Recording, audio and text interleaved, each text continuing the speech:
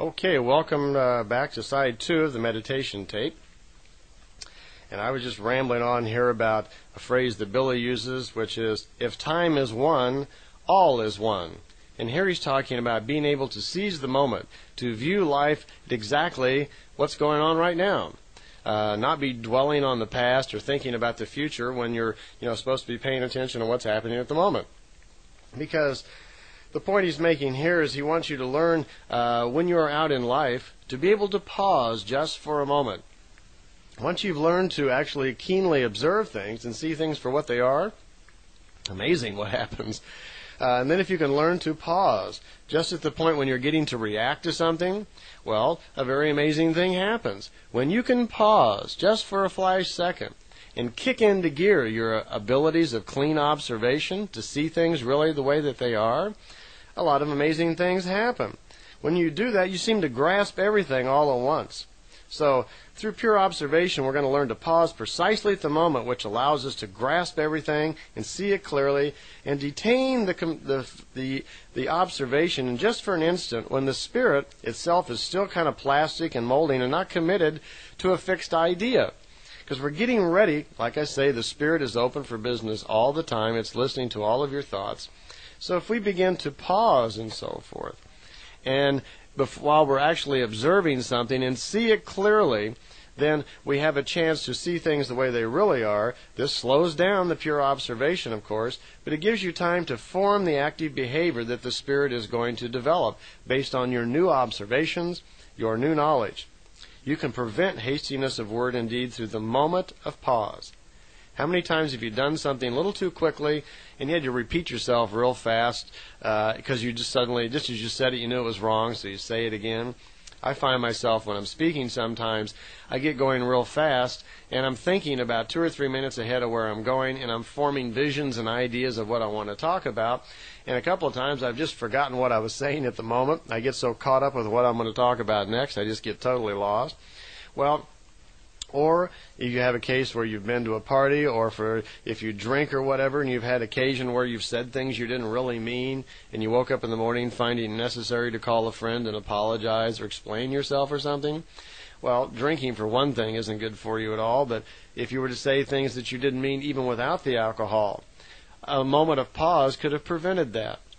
In a business meeting or working with, in your day-to-day environment, if we learn to pause and just for a second clearly observe what's going on, to seize that moment, freeze it in time just for a part second, and draw upon our spiritual self, draw upon the ability of our spirit to feed us wisdom, you can do that. And that's what meditation is going to help you do. You're going to learn where all the parts of yourself are, how to actually identify and feel and use your spiritual self. And it's really quite simple. Within a day or so, you'll be doing things and you'll be telling your friends all about it, and you'll be surprised how strong you actually really are. Okay. Once you've done that, though, once you slow down and pause and so forth, this causes the spirit to become a little more flexible and approachable, because you got a little time here, you got a part second. This causes it to grow in strength and awareness. It's got more time to observe. It's got more time to actually give you a feeling of wisdom that you can actually use to observe with, causing undesired and unwise reactions to become less of a habit. Okay? It gets easier all the time. You now have time to properly make a decision. Your decision will not be based on any preconceived religious or belief structure overtones. It'll no longer be based on what someone else said or what you thought about something. It's no longer based on any kind of belief structure or concept or idea, whatever. But it's entirely then, your observation is entirely based upon a true observation of that object, be it a person, an idea, a thought, or whatever it is. And then your spirit begins to grow because it's truthful. You're feeding your spirit wisdom. It knows when you've observed something correctly. Because don't take your subconscious and your spiritual subconscious for granted. It's awfully intelligent. In most cases, it's smarter than you are, which is kind of a strange thing because your material mind is so busy being intelligent being cool and doing what it thinks is right, it most of the time does not see things as clearly or have a clear enough understanding, as clear of an understanding of the world as your spiritual subconscious, which is a collection of all of your wisdom from previous lives. All that information's in there. It sees things clearly. It's not illogical like the material mind is. So that's what I mean by your spiritual self is generally more intelligent than your material self. You know, when you do something and you get a little hunch, a feeling that you should do something, that's the beginning of your spiritual subconscious feeding you information. And for those of you who are used to paying attention to hunches, the little voice that perks up just at that flash second when an idea pops into your head, for those of you who have learned to entertain that and allow that hunch to rush in for a second, you have found out, like I have and many others has, that most all the time is the correct thing to do.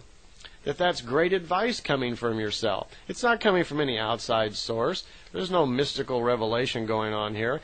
That's just your spiritual self trying to get through your hard head. It's trying to get through all of your material self and give you some advice. Now let it come in. Your new powers of pure observation then see matters of the future approach, let them slip into the present, and without holding on to them, let them slip right into the past. The point is, don't spend any time dwelling on the past. Don't sit around saying, wasting your time and energy worrying about what happened, oh gee, I didn't do this right, or I'm worried about that. It's a total waste of time. Get back to the philosophy that if time is one, all is one. Learn to live in the moment, observing the exact moment. If you concentrate on the past and your worries, then that's who you're going to be, and that's how you're going to react to things. If you concentrate on the present, on the exact present, then you always know that you're creating a new future. You can create new thoughts. You are not hampered by old worries and fears and ideas and so forth. You can then plan for the future using the continuous evolution of the spirit. You'll also find out something else which is amazing. How many of you really understand how much of the future your subconscious knows about? If you allow your spiritual subconscious to come forward, you actually tell it to do that. Tell it to come forward and let you know about what it's planning for your future. Your conscious mind then can get in connection to your subconscious. Introduce the two of them. Hello, conscious. This is my subconscious. Get together here and talk things over. You'll be amazed to find out that your material self spends a lot of time in the past dwelling over your problems, fears, and worries, while your spiritual subconscious is very busy in there mapping out the next few days. It's planning out a future. And your conscious mind, and most people have no idea what's going on in there.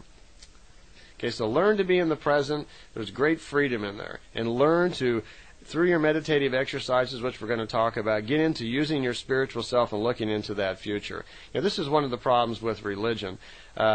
Religion doesn't want you so much to think about the present, but they continually are telling people all the time to go do whatever you want to do, and it's God's will, and everything is just everything is based upon the afterlife. But don't worry about this life. Everything's going to be in the kingdom of heaven later on. They don't want you taking responsibility for your own life. They don't want you using your spirit. They don't want you to discover how powerful an individual you can be once you are using your own spirit and are connected to creation yourself. Okay?